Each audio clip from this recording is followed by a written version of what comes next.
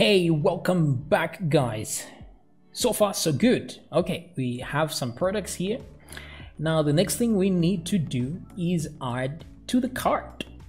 So we must begin this process of adding, but before we do that, I want us to, because this is the home page, we want to be able to go to products here, click on products and actually see the products here. But as you can see, we're still on the home page. So we want to be able to see the products from the top here, and then we can start adding to the cart. So let's create our new page. Now, if I go to the folder that contains this template, I will open this one. Because I can't see using this, I'm already on the shop, but I can't see, I'm still seeing the home page. So I need to go to the original HTML page, just open it there and see what is involved here. Okay, so all we need to do is get this thing working. So we'll remove the footer and remove the header and then leave everything in between and just edit this part. Okay, so looks like we are in business. So what I will do now is, you see, this is this will be a different page, which will have kind of the same content as page 1, which is the home page here. Now, I don't want to be redesigning this section right here, so we just use one file. So to show you what I'm talking about is, let's go back to the text editor and let's go to views and eShop right there. And what I'm looking for is shop.html right there, shop.html. Now the thing is, if I click on it, wait a minute. Let me open, this is the page right here. But let me open the containing folder for a second here. I want to copy it and paste and then make a copy that is .php. Okay, so a different way to do this is just to copy the data from the HTML here, create a new file in this same folder, and then paste the data there. Okay, so same thing. So now I have shop.php instead of shop.html. So in the end, we're going to delete all these remaining HTML files because we won't be needing them. But now I need to put the header and the other stuff. So I will copy what I did on the index page. So let me open my index.php and just copy the header part there. So slider remains, that's where we put that there. So shop.php. Let me select everything here. That is all the header. That is still the header. The header ends here. And then there's the advertisement. So we'll leave the advertisement there. Just paste our header. And I will go down here again. Down. Where is the footer? So let me make sure that the footer starts here. Okay, so I guess this is where the footer starts from, and I will paste it there as well. And just remember to change this to footer, like so. Yes. Okay, so now, of course, without a controller, this thing will not work. So let's go and create a new controller. So create a new file in controllers and let's copy what already exists, like in the home page, because most of this stuff will be kind of like the home page. So I will copy all this and paste it in the untitled, and I will change that part to shop because that's our page. Let me save this as shop.php. Yeah, and let's change a few things here. For example, the name of this one is shop. Okay, and what else here? We need all that. What else do we need? The page itself should change to shop. And that's it. So we have a new page. So now if I do refresh here, you will see that I get a different page. Very nice. Okay, but the advertisement is lost and all the images on the product here are equally lost. Now the thing is, what I could do here is I could actually, this part here is repeated, so let's go in and delete this first one. So this one is inside the shop view, so I think it's this area here. So the footer was actually starting from here. I missed that, so delete. Let's come back and refresh. Good. So we have a nice footer here happening, and the advertisement image is missing, and you probably know why, because there is no root on it. So let's go to where it says advertisement and the source of the image right there. Let's just put root. Actually, it's not root, it's assets. And then we concatenate that to theme, because this is how we designed it. So if I do now refresh, I do get the banner. Very good. Now, I don't care much about these things here, because what I don't want to do, as usual as we did in the other side, where we wait a minute, I don't want to delete the sidebar. Category, brand, products, okay.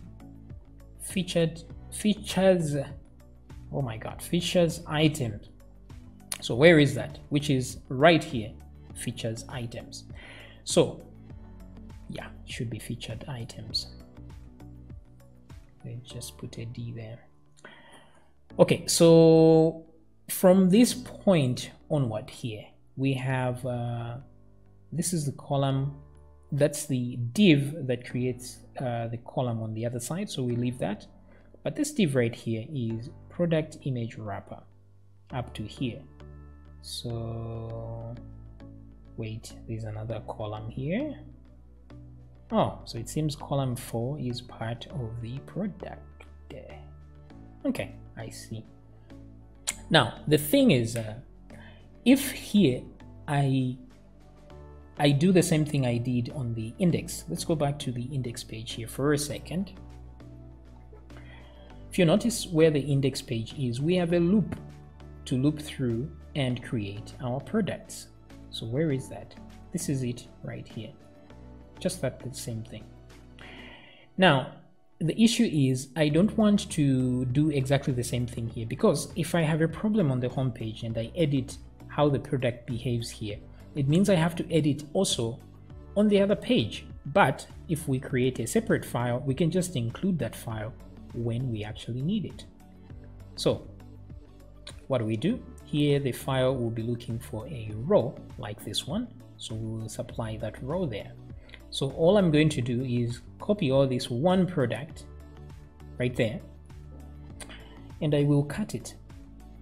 Once I cut this, I will go to, this is inside views, right? Okay, so right here inside views, inside eShop, I will create a new file, and I will paste that content here. I can move it back a bit just to make it look neater. So I save this, and I'm going to say product.inc, short for include.php. Okay, so that way the ones with inc, we know that we are simply including those files inside other files. So let me save that right there and say bam, save. And so if I come back to the index, now I don't have a product here, of course. So what I will do is I will include this file. Now we don't want to be doing that include thing we want to do exactly what we are doing with the header and use the view. So this view right there. So I'll copy this. Where is view? Ba-da-ba-da-bam. Right there. Paste. So this view, but instead of header, we're just going to say product.inc. Now instead of data, we're going to use row. We save it actually to end up as data on the other side, regardless what we save there. But I am putting in a row here for that one. So let's see if things will work as predicted. So let's go back to the home page, and as I suspected, we have a bunch of errors. Now this is a very simple fix on the error, so do not panic. I got your back. So all we need to do is just replace row with data. So select all the possible row and just replace with data, and you should be home and dry.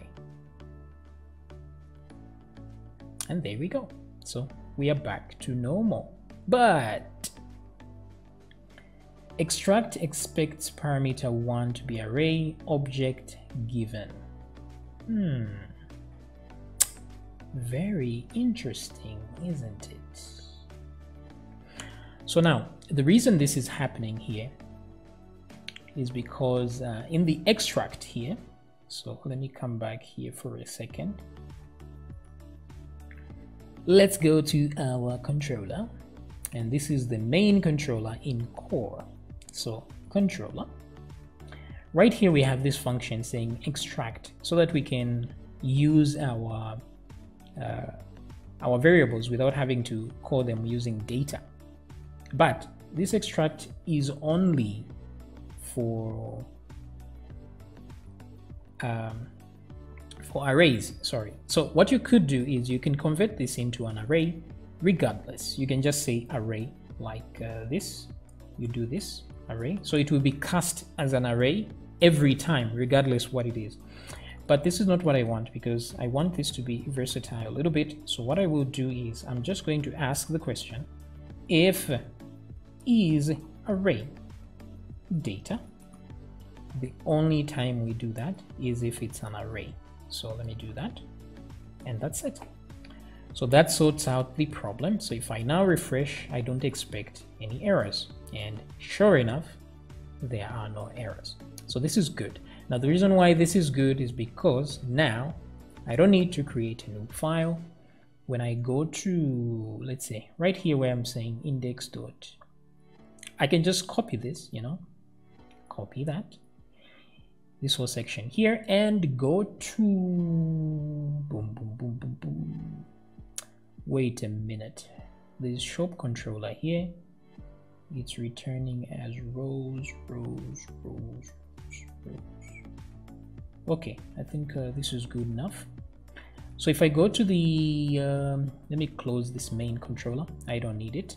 So if I go to shop view, actually, so right here where we have brands, where is this, featured? Yes, featured. So I'm looking for where the first image, the first one starts from. That's the first product. So we're looking for column small 4. So let's get all these column small 4s, and we will delete them. Okay, they're still there up to here, and we have even some nice pagination here, which is cool. So I will delete all that and hit save. Now if I come back here and go to shop, you will see that we have 0 products. So not to fear, I will just paste this here like this, and we are in business, because if I refresh now, we get some products. Yes, and now the pagination is over here, which is not cool.